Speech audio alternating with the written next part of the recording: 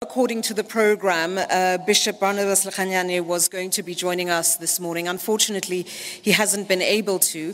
However, to read his message of tribute on behalf of the ZCC, please welcome Minister of Religion, Isaac Ledwaba.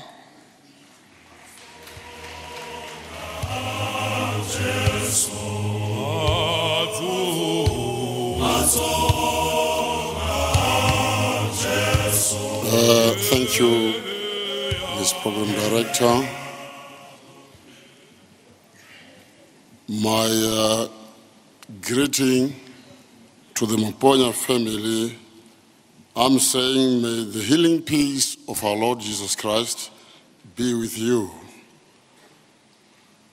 I'm greeting our Honorable President, Bomatanela, Sarah Ramaphosa, Namafuma Gazuwabo, our former presidents,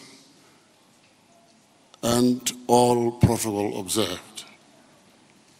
I'm going to read you here a eulogy by my master, His Grace the Right Reverend Bishop Dr. B.E. Lekganyane, on behalf of the Zion Christian Church, to the Maponya family.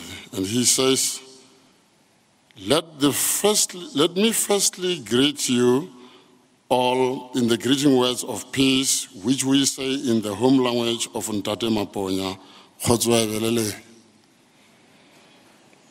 On behalf of myself, the family, and the entire broader family of the Zion Christian Church, I join the multitudes of people all over the world to convey our collective gratitude as we mourn the passing of the doyen of black business in South Africa.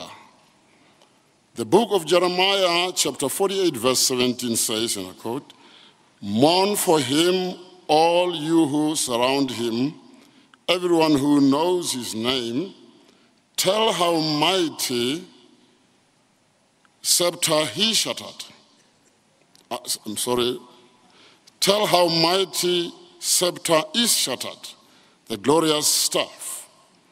Dr Maponya was not a member of the Zion Christian Church. However, he always made a trip to the holy city of Moriah to attend our Easter and September services. In fact, he never missed any of the functions of the church. Therefore, he was a friend of the ZCC. In his frail age, Dr Maponya continued to live an exemplary life, full of humility and understanding. Since 1964, when he and others like Dr Chonko and Dr Cyprian Lekoma founded NAFCOC, Dr Maponya defied systematic boundaries to set up model businesses that serviced his people. As he departed this earth only a year shy of a century, I can personally attest that he had not slowed down at all. Blessed with a sharp mind and excellent memory, coupled with energy that could put some men half his age to shame, and in true character of Diko, Dr Maponya was very humble. He was a family man. He didn't like fights, but was not afraid nor scared to fight for what was right. He lived according to the dictates of Ecclesiastes chapter 9, verse 10, which reads thus, "Whatever you find, do with your hands. Do it all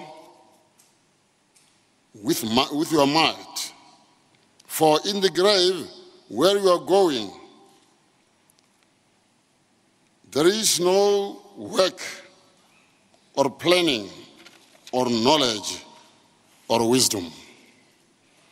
We are grateful for his life, and we thank God for having brought in our midst a man of Dr Maponya's character.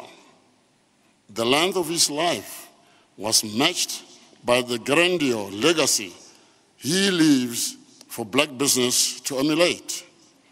Unfortunately, Dr Maponya departs at a time when black business is not united.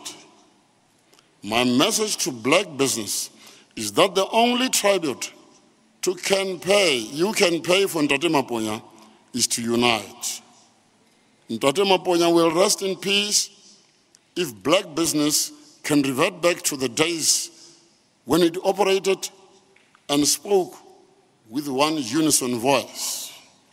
Here lies a man who did not need black economic empowerment to make it in business. Dr Maponya was not a BEE or a entrepreneur. He was a self-made black mogul. The God that we believe in and serve will comfort you in your grief and give you strength and courage to carry on building on the successful foundation laid by Dr Maponya. His death shall not make us forget who Dr Maponya was.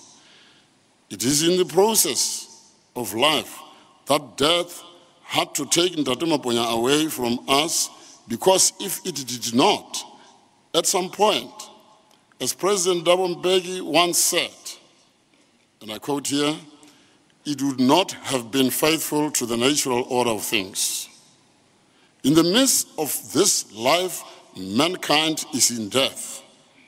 The book of Ecclesiastes, chapter 9, verse 5 says, and I quote here, "For the living know that they will die, but the dead know nothing. They have no further reward, because the memory of them is forgotten." Dr Maponya o lwanne ntwa e molemo se se mo shaletseng ke moqhaka wa hlolo. His name is engraved in our hearts and minds, and we shall never forget him. Thomas Campbell reassures us that to live in hearts we leave behind is not to die. We release him to go in peace, because this thankless world knows no peace of the type he deserves after serving it so diligently. He achieved more than enough in one lifetime. Our thoughts and prayers during this difficult period will be with the family and all those who he loved. The ZCC is proud of its relationship with Dr Maponya, and we sincerely mourn his passing. He shall be dearly missed. Thank you very much.